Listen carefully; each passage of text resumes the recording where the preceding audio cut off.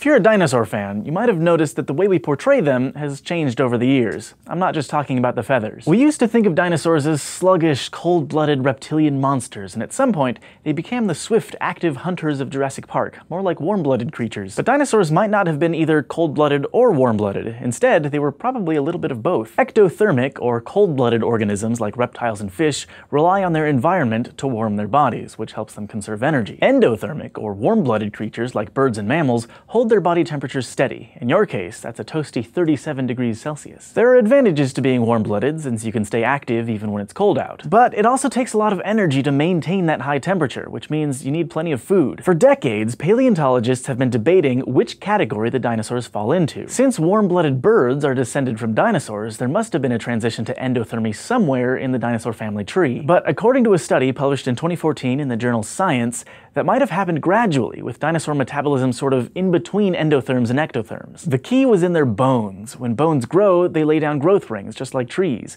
By looking at these rings, scientists can calculate how fast the animal grew, even if it's been dead 100 million years. And they can use growth ring data to estimate how an animal's metabolism worked.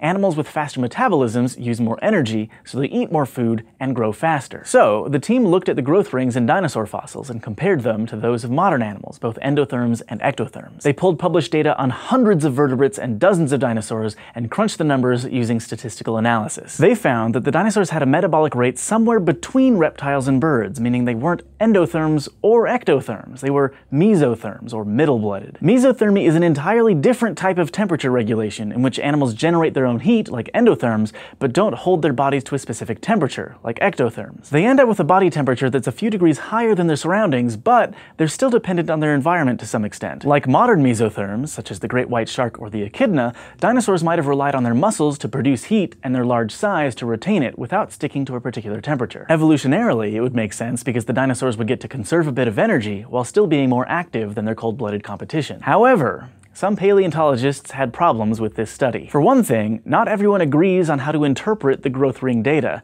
Using other statistical methods, it might actually support much faster growth rates, giving us warm-blooded dinosaurs. For another, not all dinosaurs were the same. Maybe the more bird-like theropods had faster metabolic rates than the more lizardy sauropods. Lumping them all into one statistical group like the researchers did would hide these potential differences. But we might soon get a much more definitive answer because there's a totally new way to study dinosaur fossils that's giving us a close look at the red blood cells. That could help solve the dinosaur metabolism problem because the size of red blood cells is related to metabolic rate. Typically, the bigger the red blood cells, the more warm-blooded the animal. For a long time, paleontologists thought that the soft stuff, like skin and feathers and blood and tissue, were rarely preserved in fossils. But living bones have lots of soft tissue inside them, and when a group of British researchers pulled apart 75-million-year-old bones to look for some of that soft tissue, they found some, including red blood cells. It wasn't perfectly intact, but it was enough to make out what the tissue structure would have looked like when the dinosaur was alive. And the researchers found soft tissue in nearly all the bones they searched, even though they weren't all that well preserved or anything, which means that lots of dinosaur fossils might still have squishy organic bits of dinosaur in them. So, future studies that look at soft tissue and more bones should be able to tell us if dinosaurs were really cold-blooded, warm-blooded, or something in between. Thank you for watching this episode of SciShow, which was brought to you by our patrons on Patreon. If you want to help support the show, you can go to patreon.com/SciShow, and if you want to keep getting smarter with us, just go to youtube.com/SciShow and subscribe.